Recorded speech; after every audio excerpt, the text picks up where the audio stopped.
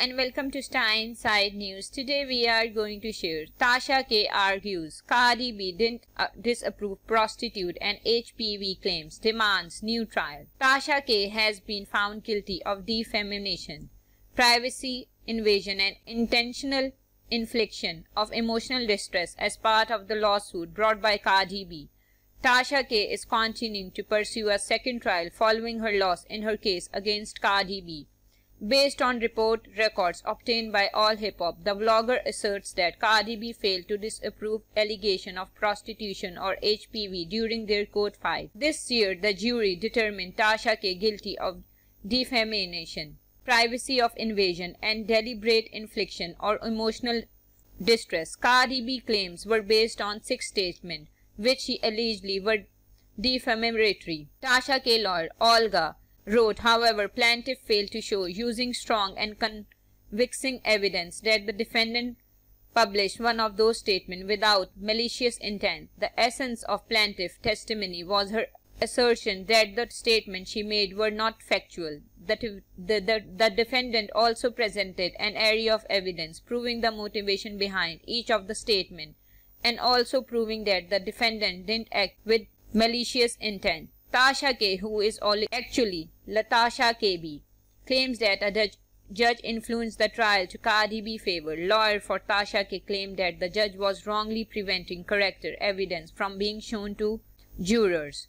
At trial, the defendants were prohibited from presenting evidence of Cardi B character and specific instances of plaintiff's conduct, even though under Georgia law, when there is an assertion of damage to reputation, like in this case, plaintiff character is substantively at issue. Izmaylova said the district court incorrect disqualification of evidence regarding the character of plaintiff resulted in an unbalanced presentation of evidence to the jury. The jury did not know the nature of behavior plaintiff engaged in or the person.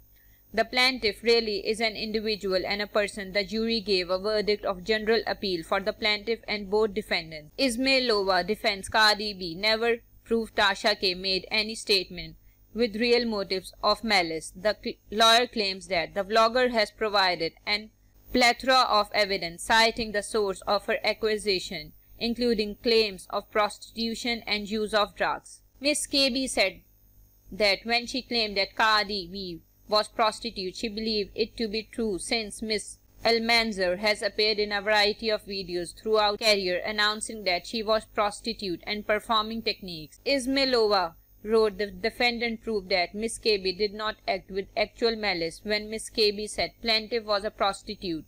Plaintiff cannot prevail on the defamation claim with that statement. Tasha K attorney also spoke to her client, making allegation of Cardi B being a victim of STDs.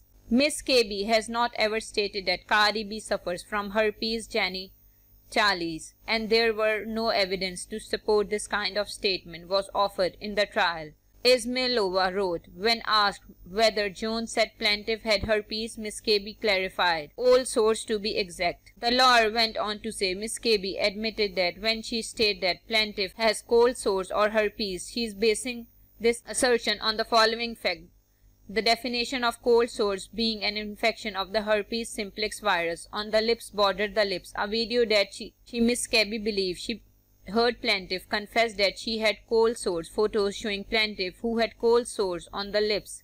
Photos of the husband of plaintiff with lip sores that are cold.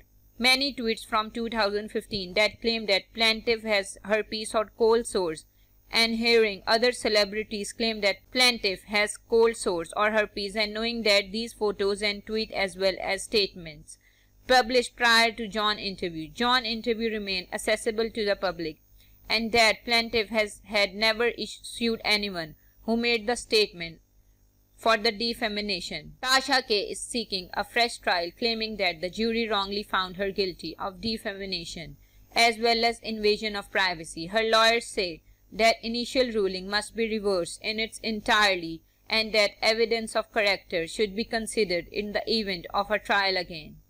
If you like the video, kindly like, comment, share and subscribe.